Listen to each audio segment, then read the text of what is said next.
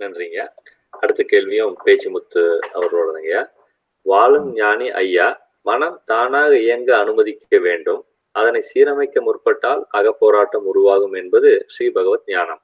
ஆனால் உடல் கூறு, மூளை ரசாயன சுரப்பிகள் ஏற்றத்தாழ்வு காரணமாக ஏற்படும் மன இயக்க பாதிப்புகள், உதாரணம் மனப்பீதி, மன நிரந்தர சோர்வு, மனோ உறுதி இழப்பு, குறிகளுக்கேற்ப மாத்திரைகள் உட்கொண்டே ஆக வேண்டிய அவசிய நிலையில் மன ஆரோக்கிய சிகிச்சை மேற்கொண்டு அதே சமயம் ஸ்ரீ பகவத் ஞானத்தை கடைபிடிக்கலாமா ஐயா?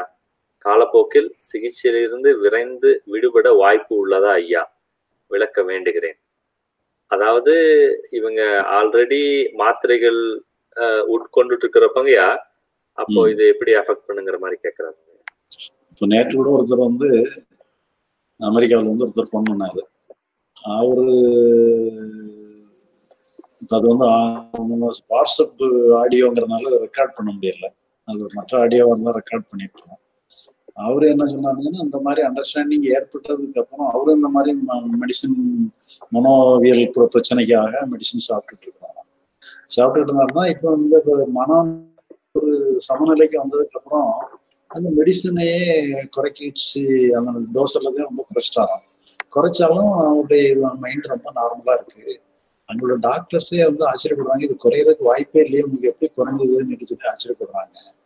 அதனால அவங்களுக்கு என்ன பதில் சொல்லனே தெரியல நீட்டு சொல்லி. அதனால அவங்க என்ன சொல்றாங்கன்னா, மாத்திரை குறைக்க கூடாதுங்கிறதுனால குறைஞ்சிட்டுங்கிறது அவங்களால அதை ஒரு இது பண்ண முடியல, அதனால எதுவும் டேஞ்சர் ஆகிடக்கூடாதுன்னு சொல்லி அவங்க பயப்படுறாங்க. அதனால இந்த மாத்திரை குறைச்ச பிறகும் இதுமாரி நம்ம நல்லா குறைஞ்சி நல்லா நார்மலா இருக்கிறாங்க. அப்போ அவங்க பயப்படுறாங்க. இது நம்ம சொன்னாங்கன்னா அவங்களுக்கு அது நம்பவே முடியல. அப்போ அவங்களே கேட்கறாங்க. ஆனா குறைஞ்சதும் அவங்களும் டெஸ்ட்லயே பார்த்து உறுதிப்படுத்திட்டாங்க. உறுதிப்படுத்தினாலுமே கூட அவங்களுக்கு எப்படி சாத்தியம்ங்கிறது அவங்களுக்கு நம்ப முடியல சொல்லிட்டு இருந்தாங்க. இப்ப அந்த மாதிரி இது வந்து இந்த இதனால அந்த மையம் ஆட்டோமேட்டிக்காவே தேவைன்னா அந்த மெடிசன்ஸை குறைச்சிக்கிடலாம். தேவைப்படுற வரைக்கும் மெடிசனை கண்டினியூ பண்றாங்க. நன்றிங்க. அடுத்த கேள்வி ராஜேஷ் அப்படின்னு கேட்டிருக்காரு.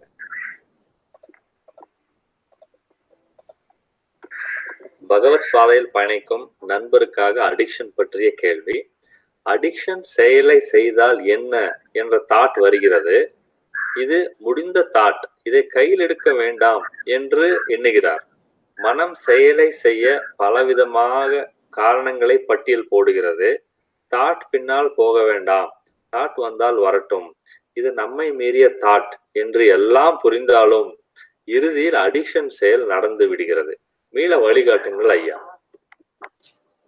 அடிக்ஷன்ஸை பொறுத்தளவுலே நம்ம சண்டை போட்டு அதை ஜெயிக்க முடியாது. மொத்தத்துல வந்து எல்லாமே இந்த செயலோ தாட்டோ எல்லாமே நம்மள மீறியதுதான். செயலை கூட நம்ம கையில இல்லைங்கிற மாதிரிதான் எடுத்துக்கணும். அதுல மாட்டிக்கிட்டா கூட மாட்டிக்கிற செயல் கூட நம்ம கையில இல்லைங்கிற மாதிரி புரிஞ்சுக்கிட்ட நிலையில தான் இந்த தீர்வுமே கூட நம்மள அறியாம தான் இருக்கு.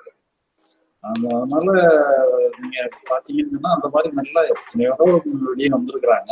அதனால இந்த செயலை கடந்த நிலைக்கே வந்துடலாம், அது ஒன்றும் சந்தேகம் இல்லை.